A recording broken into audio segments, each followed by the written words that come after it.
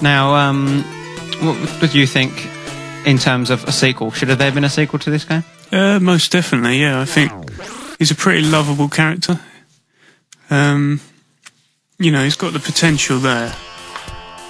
The whole kind of head power-up thing is a great concept. It's worked for the likes of Kirby and Wario, you know? The whole kind of getting through levels using different power-ups and things.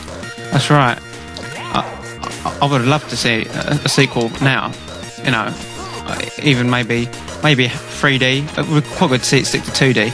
I get the feeling if Nintendo had created this game, there probably would be several Dynamite Headdy games out. Yeah.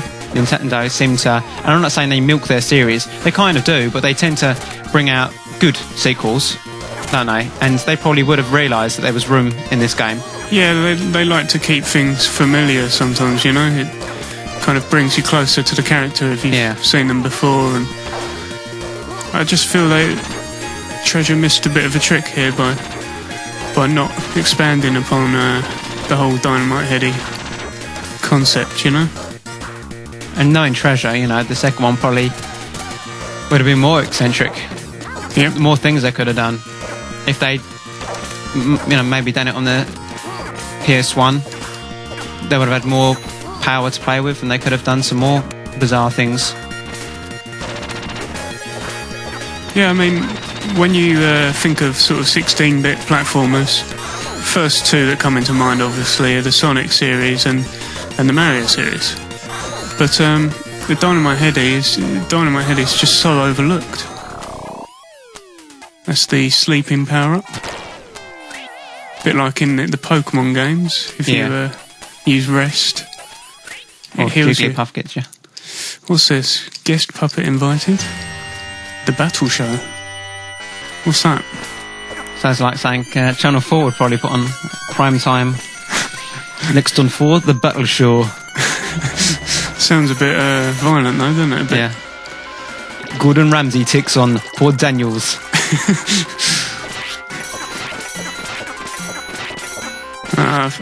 I'm not sure if I'd want to watch that. It sort of sounds like reality TV gone wrong. Yeah. I don't know who would really want to take part in a show called The Battle Show. You know, and when you're signing up for that, signing the release form, yeah, I'm not happy with this The Battle Show. It sounds violent. I'm not into that kind of stuff. Can I not go on dancing on ice? That's ITV. Or some kind of dancing show. I like to dance. I shouldn't tell you this, but we have got a show called The Dance Show. Do you want me to put you on The Dance Show? Yeah, put me down on The Dance Show. Okay, I'll put you down on The Dance Show. We'll see you in a minute. Oh, great. Cheers. And look at this clown. He's swinging what only can be described as some kind of chain. He's loving it. Chain. Yeah, he's swinging them at you. He's dead now. Close encounters. Another pun. Yep. So this is The Dance Show now. The Dance Show. Dance Show. That sounds a bit more mellow, doesn't it? Who's for The Dance Show? That's me. In you come. Whoa. Yeah. Why is there a massive mannequin dancing about, crushing people? Whoa, with the flames? There's flames. Oh, this was going to be a nice thing. Yeah, watch out for the flames.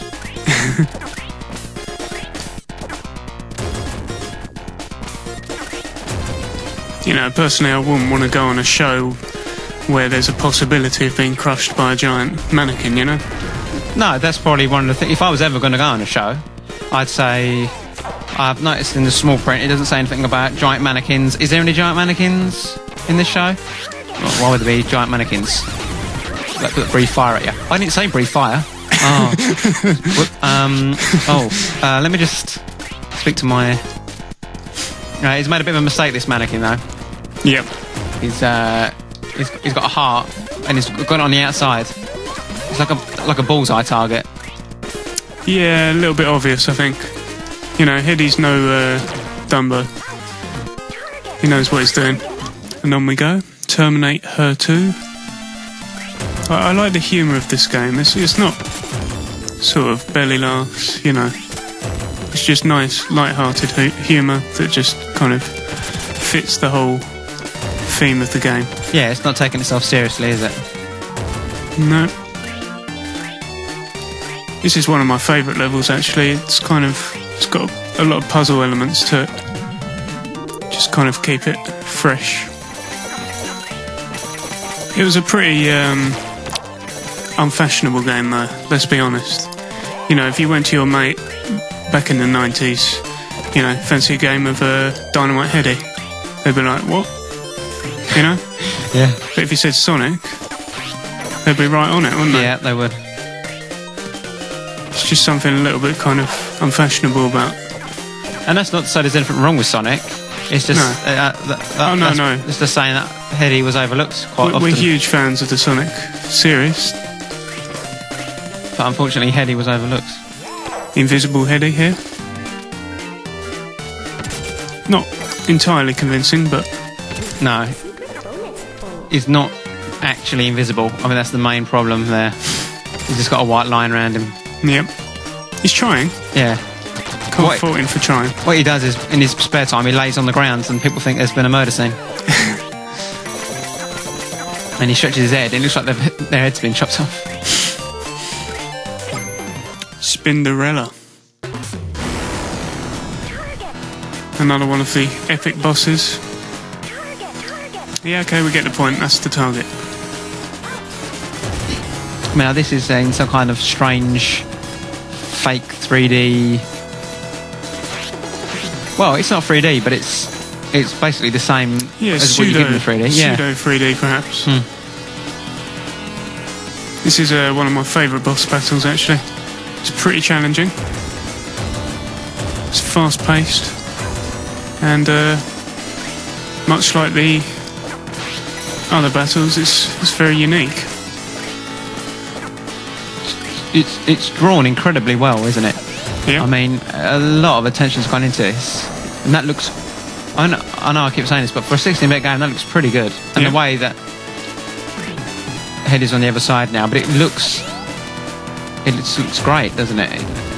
It's not confusing. A lot of games at this time struggled with doing things like this. It'd be confusing because it wasn't in real 3D. You'd have trouble working out where you were. But yeah, that's just it's as well as it can be, really, isn't it? Yeah. You know, don't be kind of pulled away by the sort of the challenge of this game, because although it gets pretty tough, you know, most gamers are more than capable of taking this game out. Just requires a little bit of practice. And it's got a good learning curve anyway, hasn't it? Yeah. I mean, it's playable. You know, there's no kind of gameplay issues that make it a challenge. It's challenging because it's meant to be. It's designed to be like that. This is yet another level kind of displaying the versatility of this game. Kind of... Treasure fancied that they could turn their hand to anything, I think. And you know what? I think they did a pretty good job. We've got the side-scrolling shooter here. And for a game that, you know, is predominantly a platformer, they really developed this part of the game really well, I think. So yeah, this is Dynamite Headdy on the Sega Mega Drive. A recommendation, really. By all means, yeah. Highly. Sorry? Highly recommended. Yeah, definitely. I thought you were saying bye. I thought you were just going bye. No. Battleship. I mean, I know Master Chief's on, but come on. Let's just finish this. Let's wrap this review up. Yeah. So, yeah, I mean... This is definitely one of the highlights of the Sega Mega Drive's lifespan. Go and get it. Yeah. Play it. Go out and find it. Buy it. Play it. Yep. Eat it. Don't eat it. No. I've been Mooli Man. I've been Brick Road. See you another time. See you later.